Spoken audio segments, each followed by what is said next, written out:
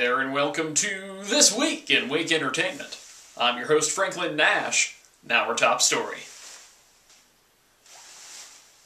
The LA County Sheriff has recommended a felony vandalism prosecution for Justin Bieber in the now famous egg-throwing incident, while Toronto Mayor Rob Ford has recommended Bieber try some crack, but only once during a drunken stupor. And more Bieber news. According to sources close to the star, Justin's ex Selena Gomez is blaming Bieber for her recent rehab stint. Selena blames a lot of her addictions on the excesses she was exposed to by Bieber. She also blames her incredibly poor taste in music on the torturous sounds of Justin Bieber music she was being forced to endure through the course of their relationship. In other news, just hours after apologizing to his 2.5 Men replacement Ashton Kutcher for belittling him on Twitter over the years, Sheen finally got around to watching Kutcher's segment on Jimmy Kimmel Live, where Kutcher told Sheen to shut the F up. Sheen then took to Twitter again to threaten Kutcher for the Kimmel appearance and said that if Kutcher ever said that again, Sheen would, quote, put him on a hospital diet for a year. Kutcher says he doesn't feel threatened, though, because a hospital diet would still taste better than the crap Charlie's been feeding all of us for the last 3 years.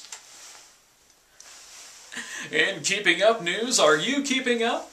Scott Disick has filed a lawsuit against a Mercedes-Benz dealer after he claims he was taken for a ride by the dealer after purchasing a Benz he claims breaks down all the time and is, quote, virtually useless. When asked how useless the car was, Scott replied, why, it's almost as useless as a Kardashian.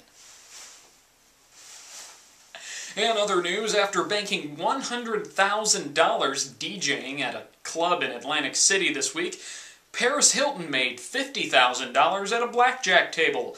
This is great news for the U.S. because it clearly means unemployment is dropping and the economy is once again on the rise.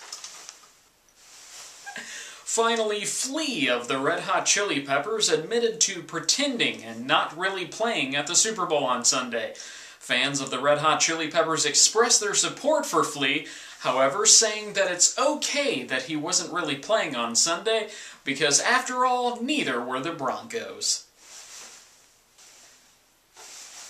This has been This Week in Week Entertainment. I've been your host, Franklin Nash, and may tomorrow find you well. And today, find tomorrow.